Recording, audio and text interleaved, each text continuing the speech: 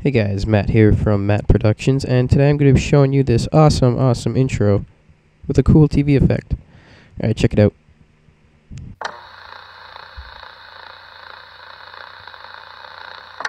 Alright, now I know what you're all thinking. Matt, BraProductions already did this. You don't need to show us how to do this. But you're right, and you're wrong. If you read the title of the video, you can tell that this is done in Platinum, not Pro. BraProductions did it in Pro. So, I'm going to be showing you how to do it in Platinum. Vegas Platinum. I had to cut it there because I did not have any tracks open. So, anyway, what you're going to want to do is you're going to want to insert text media. Type whatever you're going to want to type here. BraProductions. And I use the Birth of a Hero font normally. Sometimes I go for diffused, which is pretty awesome, but Birth of a Hero works good on this intro.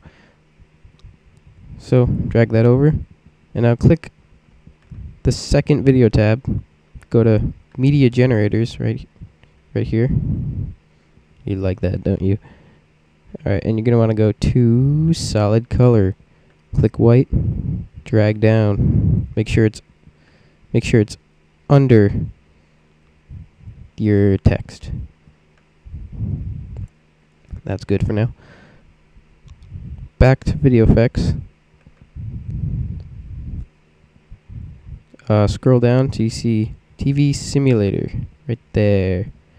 TV look, drag down to the white screen here, drag it here, and now you're just going to want to enter some number that's about halfway for detailed zoom. Aperture grill would be 0.08, interlacing 0.80, or just 0.8. Guess you could have just done that. Line sync and vertical sync should already be set to 1. That's good. Scan phasing, bump that up to 2 or 0.2. Sorry. Phosphorescence. That's it. Phosphorescence goes to 1, and static 0.085. So that is good. And right now, what you should have is this.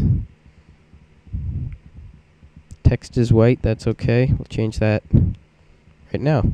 Change it right now. Alright, properties. Set it to black. Effects. And then click Draw Shadow. Makes pretty cool effect on the words. Gives it a nice shadow in the background. Just click to see what we're doing here. Okay, feather all the way. And we will come back to this later. Looks feathered, looks nice. So now what we're going to do is we're going to add the TV look to BraProductions. And we will keep detailed zoom at 0, aperture grill all the way up to 1, interlacing all the way up to 1, line sync, vertical sync, they're good, they're already at 1, scan phasing all the way up to 1. Oh, I am so sorry. Aperture grill goes down to 0. Aperture grill goes down to 0. I am smart. And phosphorescence also goes up to 1. Static stays at 0. And we're good. So what we have now is this. You cannot see anything that happened to BraProductions because we need to make that lighter. Go back to properties and make it just a slightly lighter gray. Maybe a little lighter than that. That's good. Effects. Draw shadow we already have checked, so we will click this box right here. Open it up. And make this a slightly lighter gray. It looks good. Maybe a little A little brighter here. Yeah. Yeah, that looks good. So, now, for the feathered, nice TV style looking border, we will go to Cookie Cutter. Cookie Cutter. It's right here in between deform and convolution kernel. What is convolution? Oh, that's it. Cookie Cutter. Now you're going to want to scroll down until you see picture in picture. No, we will not be putting in another video. We will just be putting in a picture in picture. So, well, we won't be putting in a picture in picture. We'll just be putting in this box. We need this box. It's a cool box. We need that box. Anyway, what you're going to want to do is you're going to want to take this scrolly thing right here, and you're going to want to put it in the center. Doesn't matter if it's exact. We can change it later.